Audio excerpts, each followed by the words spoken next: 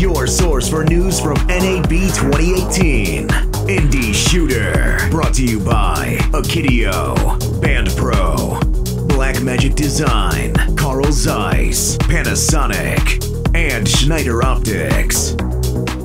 Hi, Clip with Indie Shooter, continuing on our coverage of NAB 2018, and it's rare we get to go outdoors, but we do to visit SmallHD and their daylight bright monitors. And this is brand new, right? Yeah, several of these are. They started with the Focus monitor, which is a popular monitor for Sony cameras, DSLRs. It's a bright display that also powers the camera, and because of its popularity, we've developed a few other things. This is an SDI version of that product with a full-size BNC on the side, again, to put it on slightly higher end cameras. Back here is an OLED version of the Focus. Not only is it high contrast, beautiful OLED, but it's also 1080p as opposed to 720p of the original Focus. And it comes in HDMI and SDI options as well. And finally, we've made a wireless version of the Focus. So this is a Focus with the 720p 800 nit panel with a Teradek Bolt 500 transmitter inside of it, and it's compatible with the Teradek Bolt 500 series of products.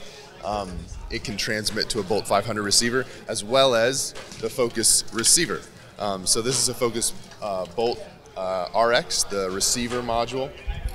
We view this product probably going on a gimbal really nicely. It's a small form factor, but daylight viewable. We can send a signal to a product like this for follow focusing or jib operation. Exactly, that kind of thing.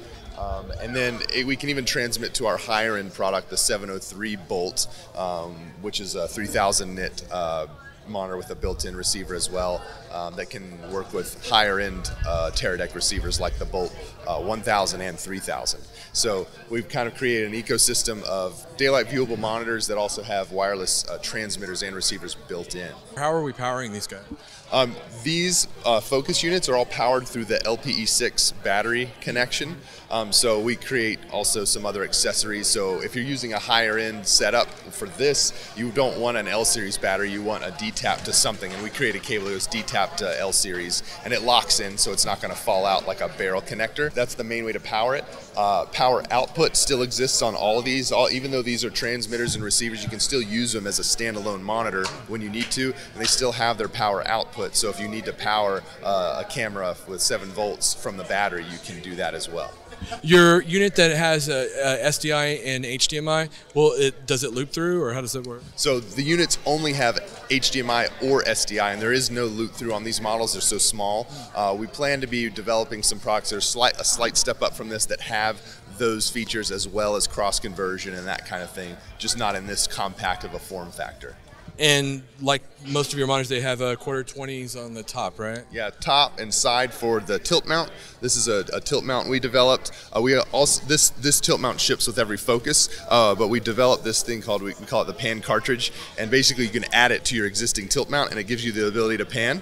And it's kind of a cool thing for gimbals. Most gimbal operators don't put a monitor right in the front, so you put it off to the side and then you tilt it toward your face, and then you're able to see and also not trip. Yeah, because that's an issue with operators.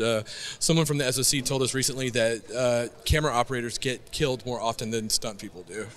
And I'm seriously, steady cam ops, I mean, they're wearing so much gear, it's pretty crazy to watch them work. And it's the reason is they're looking at the monitor and they're not looking at their surroundings, so anything that can help them, see is really, really good. So what are we talking about availability-wise? Yeah, great question. So the Focus SDI, the Focus OLED HDMI, those will be shipping in April. That's this month. And then the transmitter and receiver and the Focus OLED SDI, those will be shipping in May. So that's all coming up very quickly upon us. Excellent. Did we talk price on these as well? I can go through it really quickly. So the base model that we launched last year is a $499 product. Add SDI to it, it's $599. The HDMI version of the OLED is $699 and $799 for the SDI version of the OLED. And then both the transmitter and the receiver are $12.99 each, or if you get them in a combo, it's $24.99. You save $100 for the combo. That's amazing. Great prices as usual. And also, if people didn't get a chance to come out to NAB or see this, you guys are going to be at CineGear, I assume, right? Absolutely. We'll be at CineGear, and you can find a lot more information at smallhd.com. Excellent. Thank you so much. Thank you. Your source for news from NAB 2018. Indie Shooter. Brought to you by Akidio, Band Pro, Blackmagic Design, Carl Zeiss, Panasonic, and Schneider Optics.